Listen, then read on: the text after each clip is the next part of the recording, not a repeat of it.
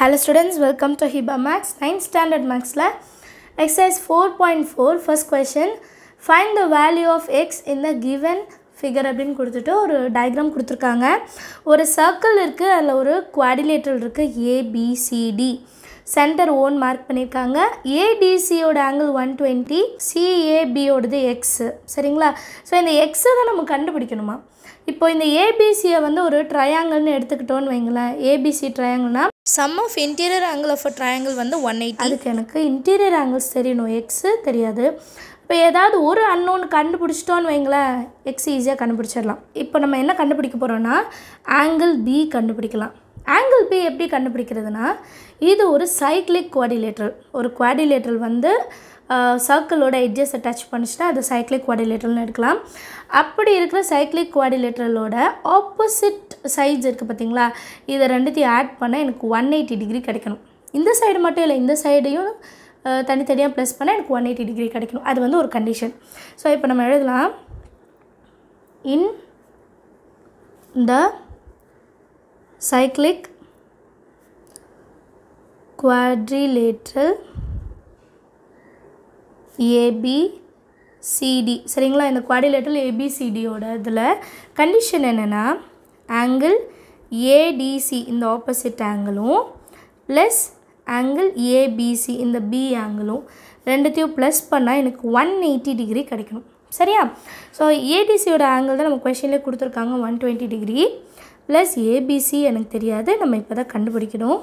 that is equal to 180 degree. So அடுத்த லைன்ல ABC is equal to 180 degree, இந்த plus 120 அந்த சைடு போனா மைனஸ் தானே, plus 120 அதர் சைடு போனா மைனஸ் 120 டிகிரி. அப்போ ஆங்கிள் ABC யோட வேல்யூ என்னன்னு எடுத்துக்கலாம், 60 டிகிரின்னு எடுத்துக்கலாம். கரெக்ட்டா? சோ மூணு சைடுல ஒரு சைடு x, இன்னொரு சைடு என்ன எடுத்துக்கிட்டோம், 60 கண்டுபிடிச்சிட்டோம். இப்போ இந்த C வேல்யூ என்ன, அதுதான் அடுத்தது இல்லையா?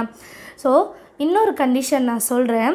ஒரு சர்க்கிள்ல சென்டர் பாயிண்ட்டை கிராஸ் பண்ணி போகிறது டயமீட்டர். இந்த டயமீட்டர்ல இருந்து நம்ம சர்க்கிளை தொடுற ரெண்டு லைன் ஃபார்ம் ஆகுறது 90 டிகிரியா தான் இருக்கும். ஸோ கண்டிப்பாக இந்த ஆங்கிள் 90 டிகிரியா தான் இருக்கும். சரியா? ஞாபகம் வச்சுக்கோங்க, சென்டர்ல இருந்து டயமீட்டர்ல இருந்து எங்க போய் அந்த பாயிண்ட் மீட் பண்ணாலும் அது 90 டிகிரியா தான் இருக்கும். சரிங்களா? அது கண்டிஷன். ஸோ நம்ம இதை வச்சு என்ன சொல்லலாம்னா, angle BCA is equal to 90 degree because angle on the semicircle is 90 degree. அப்படி எழுதிட்டா போதும். சரிங்களா?